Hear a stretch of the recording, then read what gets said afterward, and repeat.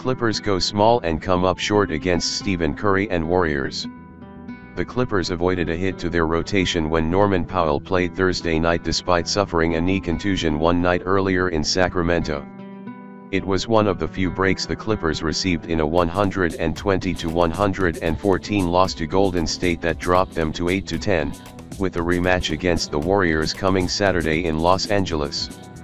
Unable early to match Golden State's activity grabbing offensive rebounds and three-point shooting, and later unsure how to slow Klay Thompson's offensive renaissance, the Clippers trailed by as many as 18 points before pulling within 2 possessions into the final minutes until coach Tyronn Lue emptied the bench with 30 seconds to play. Read more. That's what it should look like. Everything comes together for Clippers in rout of kings. The Warriors, 9-10, had lost 8 of their previous 10 games. Kawhi Leonard finished with 23 points and 7 rebounds but only 2 points in the fourth quarter.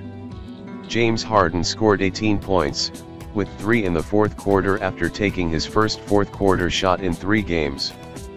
Powell played 18 minutes, scoring 5 points. Paul George scored 10 of his 15 points in the final quarter and added 10 assists. The Clippers limited their turnovers for a second consecutive game, finishing with only 6.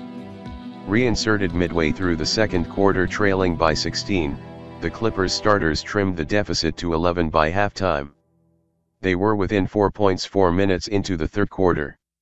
62 seconds later, Golden State had scored 7 unanswered points, a spurt started by the thing that hurt them for the first half, an offensive rebound that led to second chance points.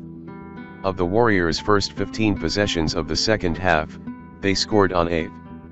Lue has said he wants to use small lineups, ones without a traditional center, as a measure of last resort, but this qualified, as he went ultra small, seemingly determining that a good offense was his best defense.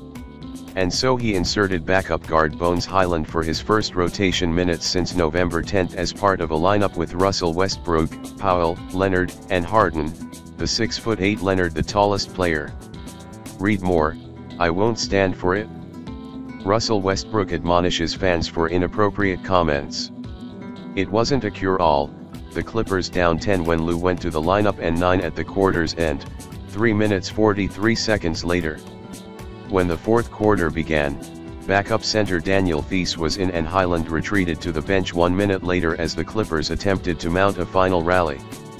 Their advance was blunted when Thompson scored 10 consecutive points for Golden State. He finished with 22 but not ended entirely.